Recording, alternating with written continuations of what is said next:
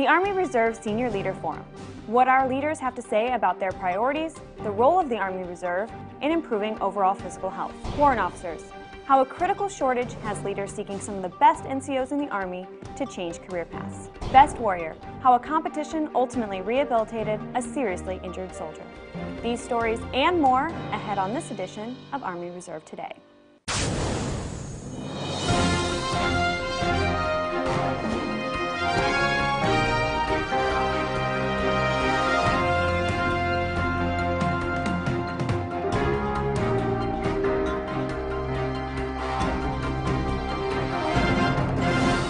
Hello and welcome to Army Reserve Today. I'm Captain Amy Crane. And I'm Sergeant Ivy Nicole Tanner. Thanks for watching.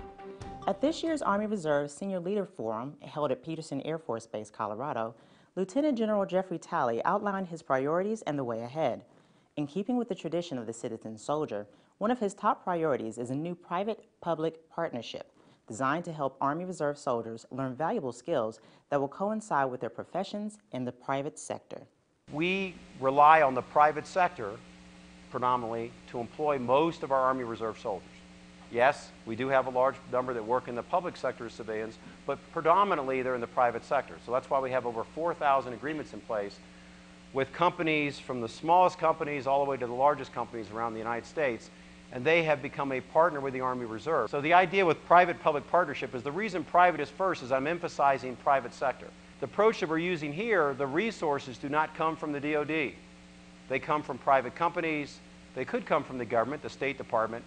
But the way that we'll do this is think about, you've got our Employer Partnership Office, right, which any of you can take advantage of. We're going to transition the EPO office into a private-public partnership office, partnership development office, where employment relationships are not going to be the sole focus anymore. It'll be how do we, for example, take a private sector approach to developing a mentor coaching teaching program, volunteer basis, to anybody that's in the Army Reserve that wants to invest time in themselves from a private sector approach to make themselves more marketable. The difference is the private sector is going to pay for it. Also at the forum, Sergeant Major of the Army Raymond Chandler III spoke about the role of the Army Reserve in the overall Army strategy. He said the support that the Army Reserve provides to commanders complements how the Army operates in a global environment. When you get over to Africa and you see what's going on over there, and yes, we're using a big part of an active component unit right now, but as we develop this capacity in AFRICOM and United States Army Africa, see what we're able to provide, those are going to be sourced out of the Army Reserve. The combat support and combat service support capabilities that you have, are bar none. And those are the forces that we're going to have to integrate into this change in our strategy as we move forward in the future. Really, it's that ability to drill a well, or to build a road, or to help build a school, or to help with providing clean water that the Army Reserve are the technical experts at. So there are huge potential for all of our futures as we move forward, but we've got to remain united.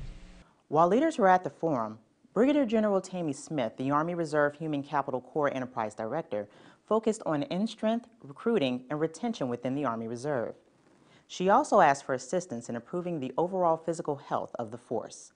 I put a great deal of emphasis on the AC to Army Reserve transition mission because in a 205 end-strength world, that's where I have to make up the difference between what USAREC is unable to put into our formations. But when you look at some of the changing conversations that we're having now, I have to rethink that a little bit. It's very good from a readiness perspective, but I also have to make sure that I remember that your soldiers out in the formations will now be maybe in a position where they have to find another unit.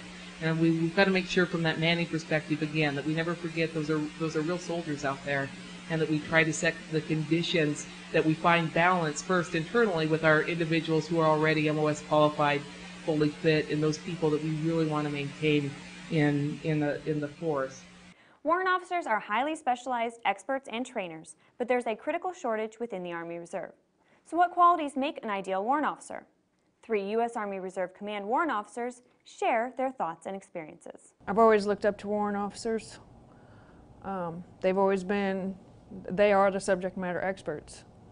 And as an enlisted and as a civilian for the Army Reserve, people have always come to me as the subject matter expert.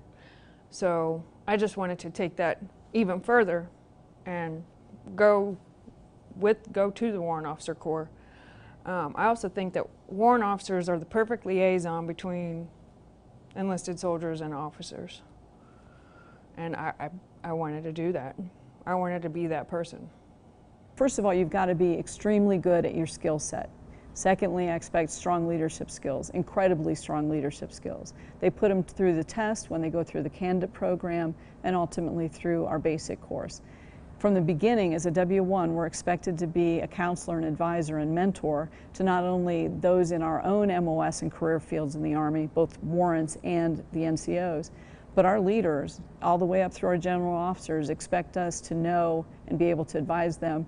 And we're pretty well known for being pretty candid, much more candid than some of our O-grade counterparts have been. If you want to fly, become an aviator and fly vehicles, we actually can assess a warrant officer. We have the high school to flight school program, so that means you can be somebody coming out of high school, or you can be a private if you can meet the flight aptitude test and the ASVAB qualifications and the medical qualifications to become an aviator. However, our technical warrant officers, we're normally looking for a soldier that has at least the rank of E5 sergeant, has at least 6 years experience, and meets the prerequisites that are established by our proponents to become a warrant officer.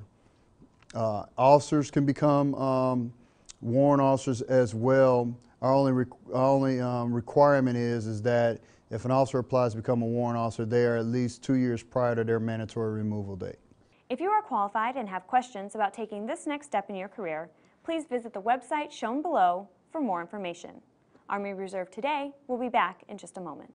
I'm here with Jimmy Nashville, the self-proclaimed world's greatest stuntman. What are some of your greatest stunts? This stunt I did is still getting hits on YouTube. Weren't you injured? I walk a little funny. I hear your next stunt will be to fry this holiday turkey under the roof of this garage. Oh no, I wouldn't do that. That'd be really stupid. If you're frying a turkey, take 5 and learn how to do it safely. All right, we keep the plug off the ground so it won't get wet. All right, buddy? Come on, let's go inside. It's cold.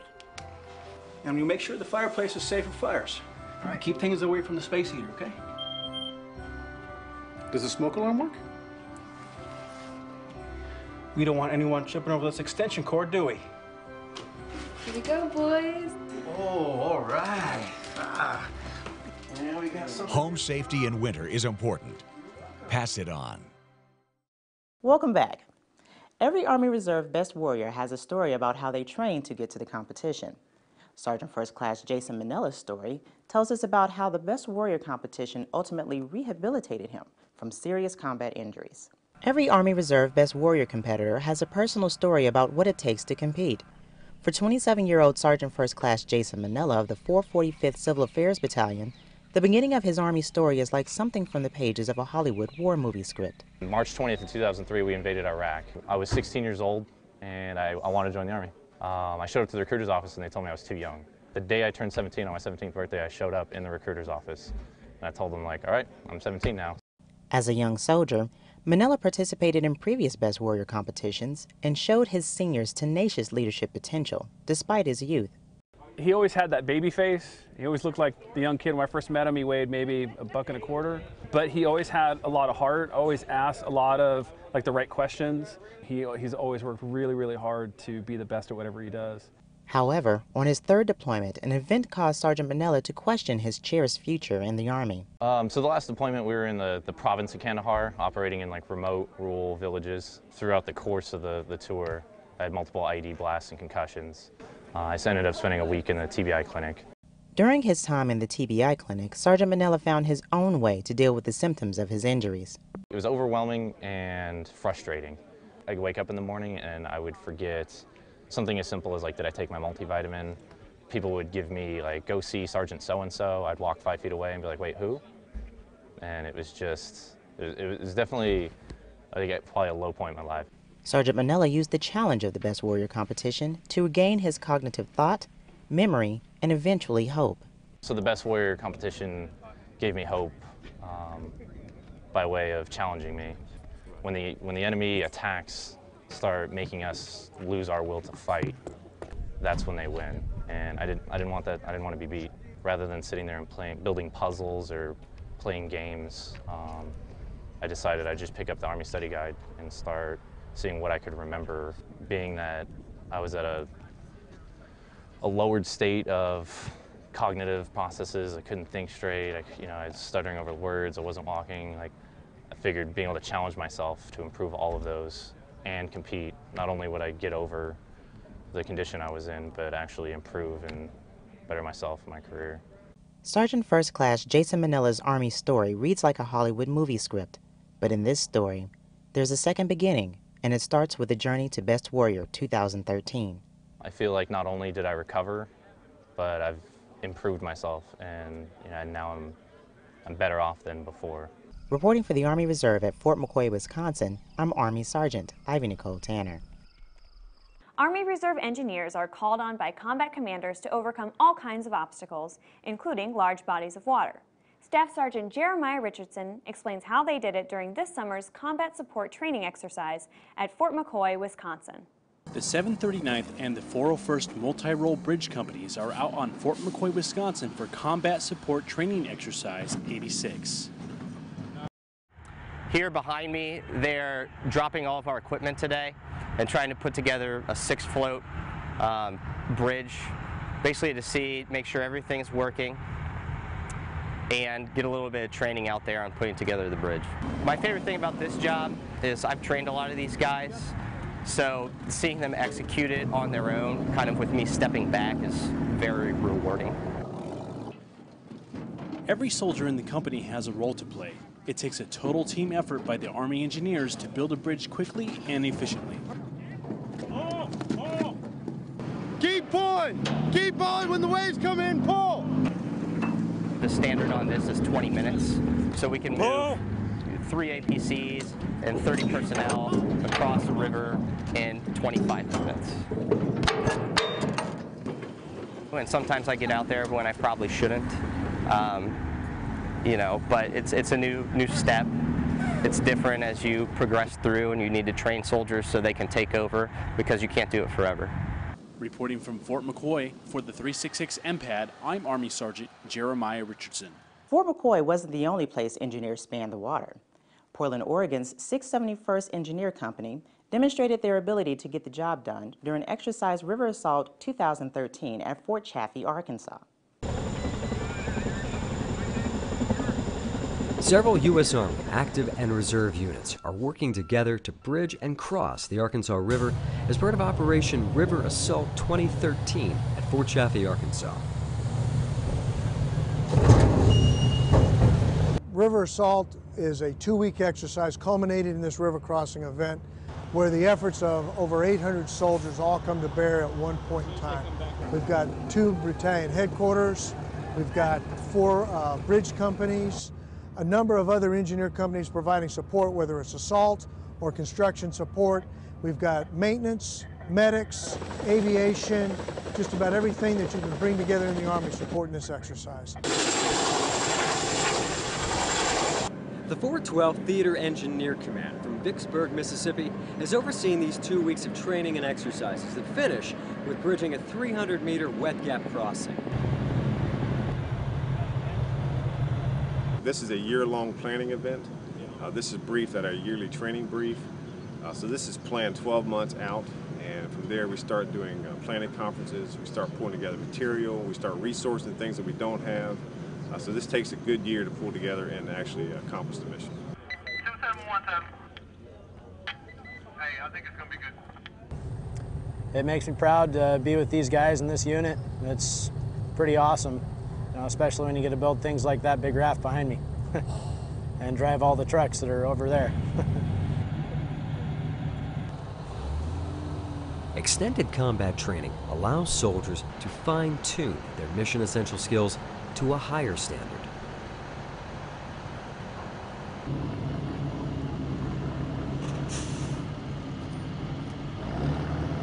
Reporting from Operation River Assault 2013, Fort Chaffee, Arkansas, I'm Army Sergeant Mike O'Brien. Army Reserve soldiers from the 348th Engineer Company Route Clearance out of Kansas City, Missouri practiced air assault skills in a very unique way. Army Sergeant Mike O'Brien has the story. U.S. Army Reserve soldiers from the 348th Engineer Company Route Clearance, based in Kansas City, Missouri, took a break from basic soldiering to practice their air assault skills.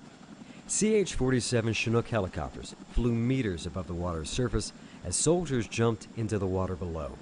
As combat engineers, you could be inserted like this behind lines in a river to recon an area ahead. Combat engineers specializing in route clearance can be called upon to tackle rough terrain in combat, construct fighting positions, detect mines, and detonate explosives. It was definitely a morale booster for the company. We've been training hard, doing demo ranges and sticks lanes all day. From Operation River Assault 2013, Fort Chaffee, Arkansas, I'm Army Sergeant Mike O'Brien. Don't go away. Army Reserve Today will be right back. Doc, I had this weird dream. I was jogging along this wintry road, and suddenly I was naked and surrounded by a bunch of strangers all laughing. And you had been wearing proper attire to avoid cold weather injury, gloves, loose layered clothing, and you kept dry? Of course. Well, you obviously know how to avoid cold weather injury. Now, tell me about your first drill sergeant. Winter can be a nightmare. Take 5 and avoid cold weather injuries. Okay, so tell me the safety rules one more time. Treat the weapon as if it's always loaded. The safety on, finger off the trigger, no drugs or alcohol, always wear bright orange clothing, and never go hunting alone. But you forgot one. Always be 100% sure your target before you fire. Obey all the hunting safety rules. Take 5, learn them, and stay safe. All right, guys, let's gear up. Ready to go? I hear you there. Sure we're ready to rock and roll on this one. Oh, we're prepped for the weather. Hey, stay on the marked trail. Ski with a buddy. Got it. Hey, let's go, guys.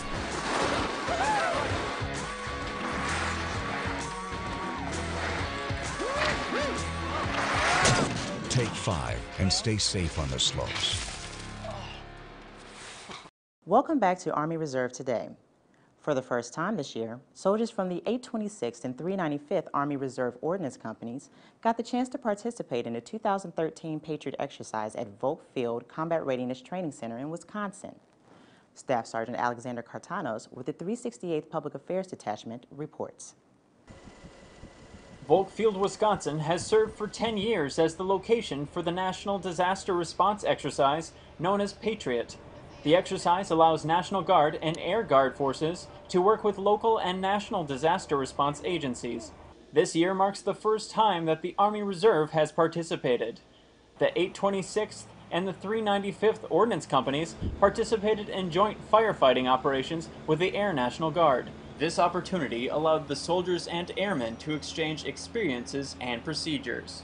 The Air Force, they're wonderful. I mean, they get a lot more hands-on than we do, and their knowledge was just fed to us, and it helped us learn a lot more for this exercise and for next events.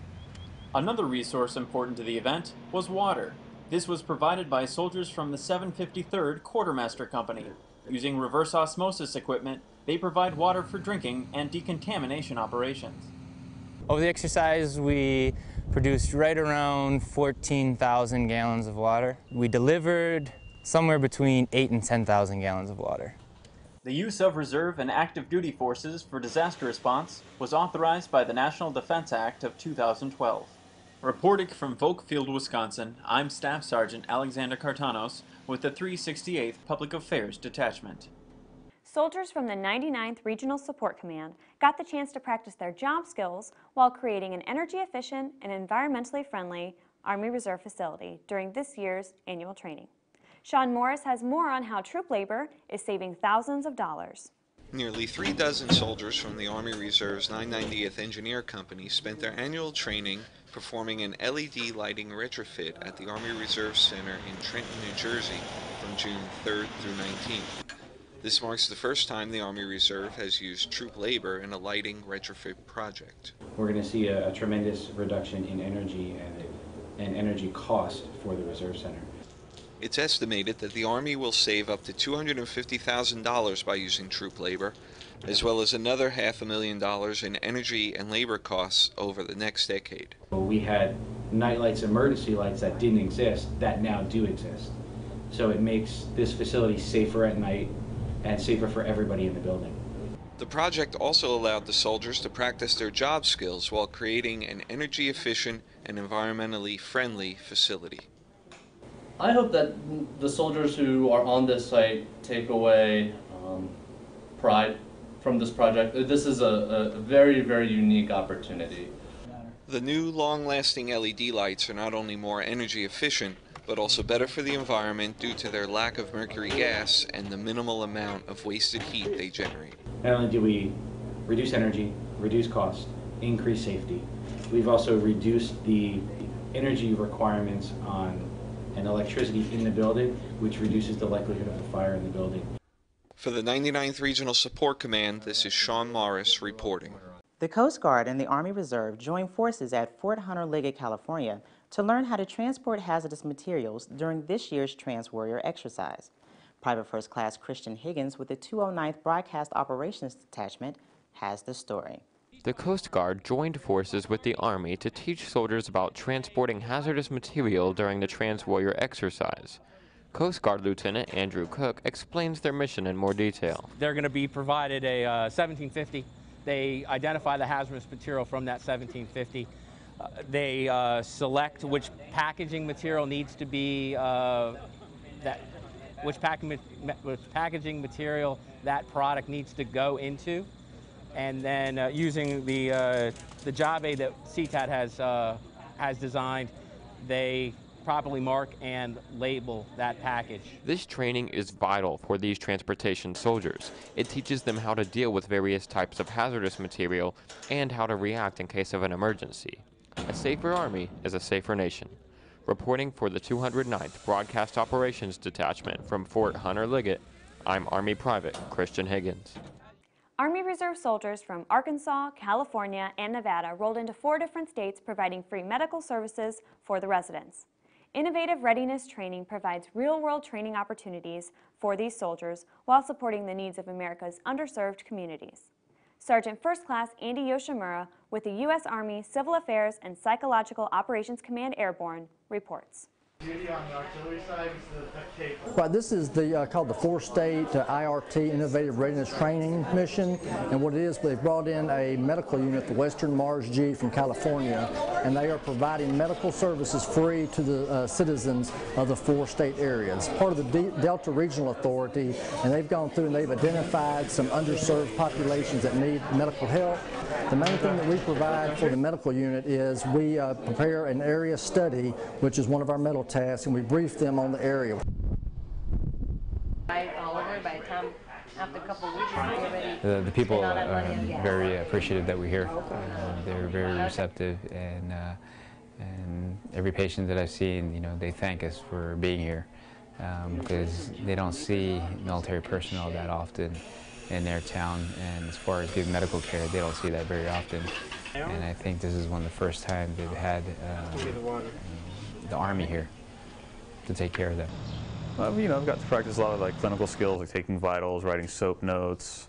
Then it's also good to learn how to work with the people. There you go. You know, help them out. What do you think? Learn their concerns, their complaints, and you know, just how to interact with them and help them out as best we can. I love it out here. Yeah, why? Because we actually get to help people and see their reactions, and we have people crying that we help them out so much because they couldn't help themselves, and parents that there's no way they could afford medical care for their children, being able to get seen by a dentist, and they have never seen one in their entire lives.